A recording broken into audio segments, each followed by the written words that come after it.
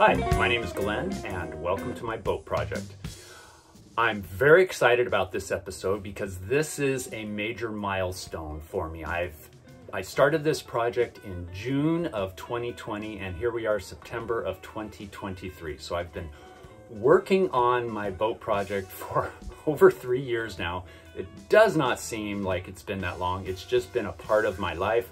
One of those kind of ongoing things that I work on here and there where I get a chance, you know, kind of like mowing the lawn and the other yard work. It was just part of my life for so long. But with this major milestone, I'm going to finish the interior of the cabin, which means the outside of the boat has been refurbished, refinished, repainted from the keel up to the top. And the inside has also been refurbished and repainted and all brand new furniture. So I'm going to show you in this episode what I do to finish things up. I'm not doing all of the finishing work on the interior. There's still lots of little minor details to do with that. But stick around to the very end because I have a big surprise for you. I took my belt sander with a level on top of it so I could approach a level flat surface for the tops of the seats to go on.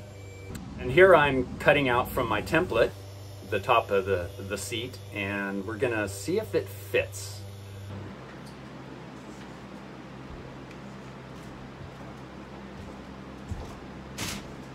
So this is just one sheet of ply. I'm going to double it up so it'll be a little stronger, but let's slide this thing into place on the port side underneath the cockpit and see how I did with my template.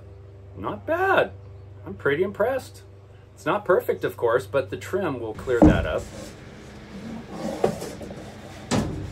And I have another piece for the forward section, so there's two 8-foot sheets of plywood going on. And that almost reaches from bow to stern. I still have to do the V-berth. Not bad. And let's see if that template I used on the port side will work for the starboard. Ooh, it's a little too wide by about, what's that, an inch? Inch and a half? I think I can shorten that up pretty well and use the same template, not have to rebuild a new one.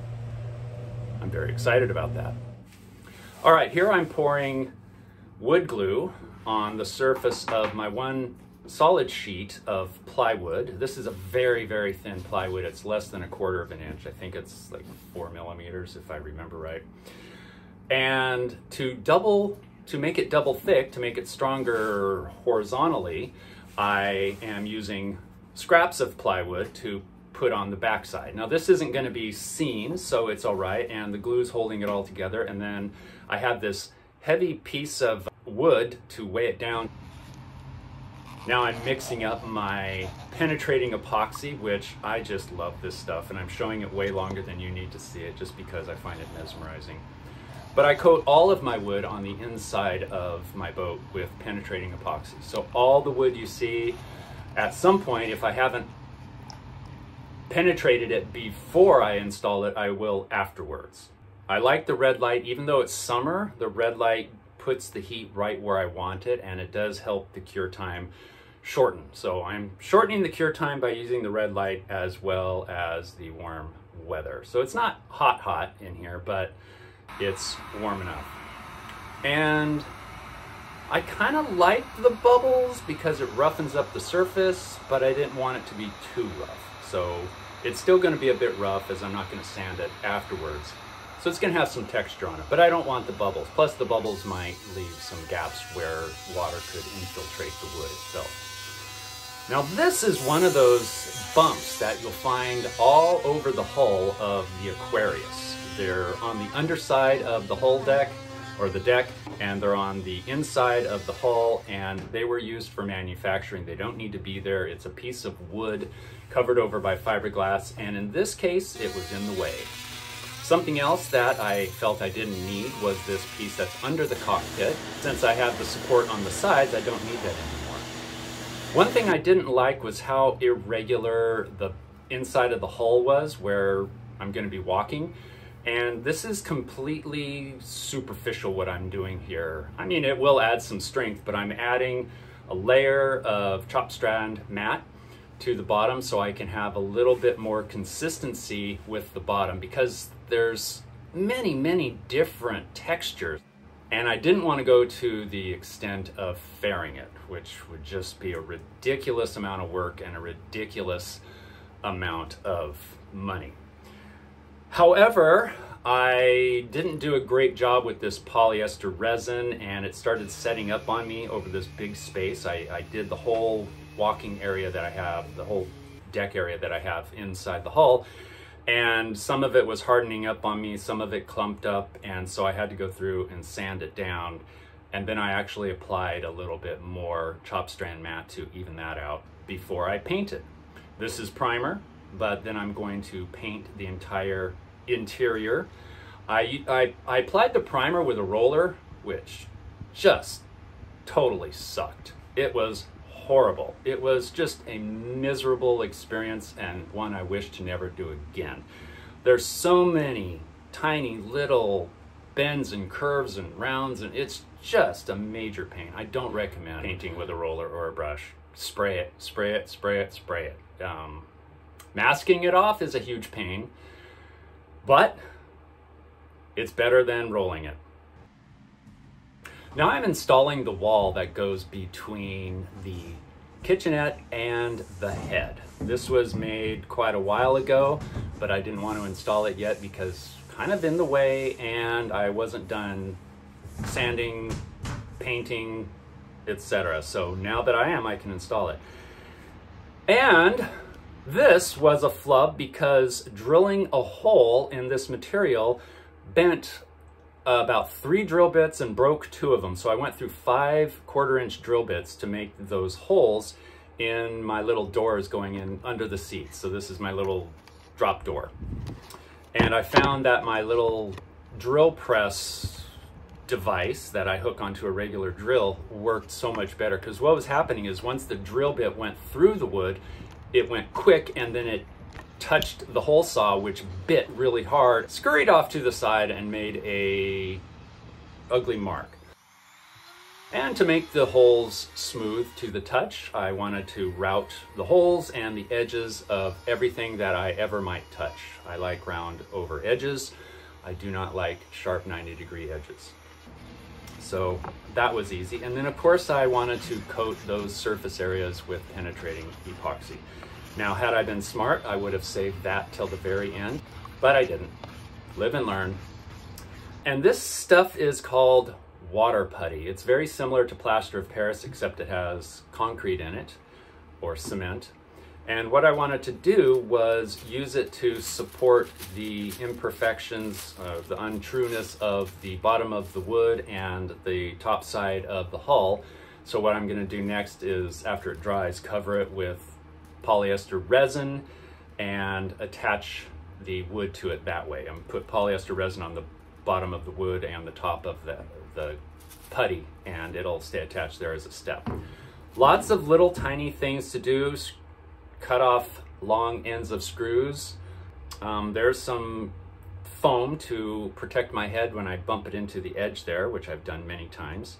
This is how I handled my winch. I'm going to put my winch up high. I found it's less in the way there. The cable will go down through the hole that's underneath my phone and go down to the keel, and I can attach it there through those little access doors. I covered my wood stump hunk in a boiled linseed oil, so that'll make it a little tacky, which is good, and keep it from being slippery. There's some of the finishing work I need to do. One thing I am really kicking myself for, and here's the worst part of it, I knew I was going to, is that I didn't do a good job of labeling and segregating the hardware as I removed it. And then, to make matters worse, I purchased some new hardware that I knew I was gonna need to replace the old stuff with, but I may not have necessarily gotten rid of the old stuff if it wasn't horrible. So now I have to figure out what goes where. And it's not that I have to use everything, because I'm gonna have leftovers. So I really made a lot more worked for myself by not being organized when I took it all apart. This is the inside of my rudder gudgeon, and that's my backing plate I made. I made another one for the motor mount, which you can't quite see, but what I'm showing you here is overspray, little dribble of epoxy. I had a hole there, but I moved it to the corner where you see that's a drain that I added for the cockpit, because when it's on the trailer, it doesn't drain to these forward holes very easily until it fills up about 6 inches of water. So I thought I'd add another one, and it just goes straight down. I put a through hole straight below that one. The oil left a bit of a mess I'm gonna have to clean up. There's lots of finishing touches I need to do. I was going to tab in the seat backs, and that's why you see the bare fiberglass there, but now I think I'm gonna use some of that caulking to go in between the gaps of the wood. I didn't feel that it needed the strength or the expense of epoxy. I'm gonna put a hole there as a drain that's gonna be underneath the head, so just in case water gets up in the front, it'll have a way to move back to the lowest point of the boat, which is right about underneath where I'm standing. This isn't the greatest winch. I think I paid $15 for it, and I've already had some trouble with it, so I'm probably gonna get another one, but very similar.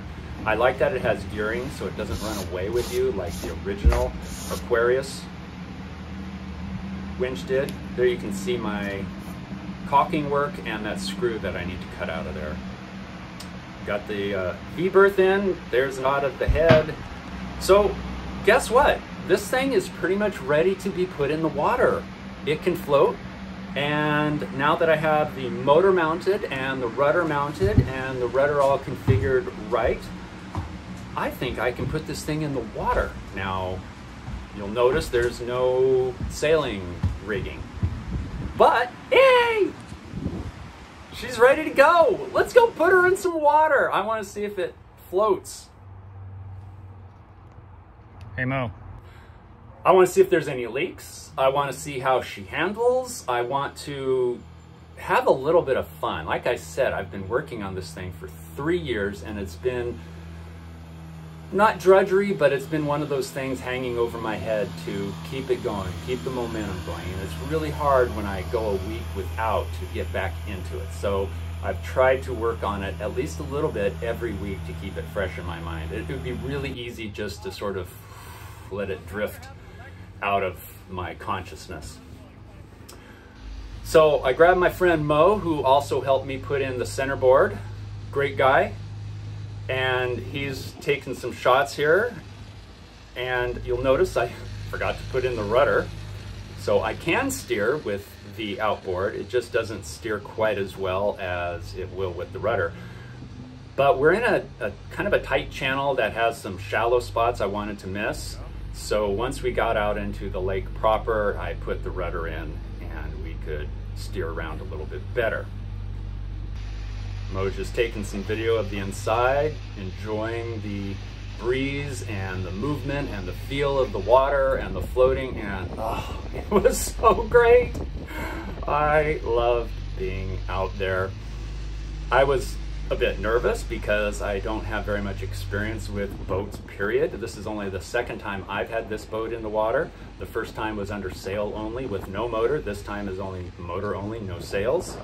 So I can't say I'm not going to put her in the water again until she's ready to sail. I might, but I need to work on the motor a little bit. It doesn't idle well, and it doesn't putt in a slow speed very well, so I wasn't thrilled with that.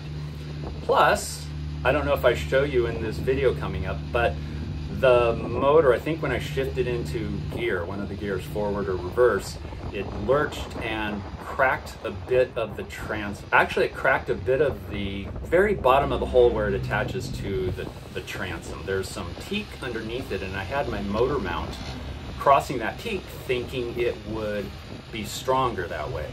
And maybe it was, but it wasn't strong enough. So I need to do some reinforcing. Oh, if anybody knows how I can keep those foam things on there, please let me know. Certainly there's all kinds of adhesives, so don't just say glue, but like what kind of adhesive would work best? So anyways, I need to reinforce my transom. I need to make a larger backing board for that motor. The tiller and the rudder worked really well, so I don't think I need any changes on that.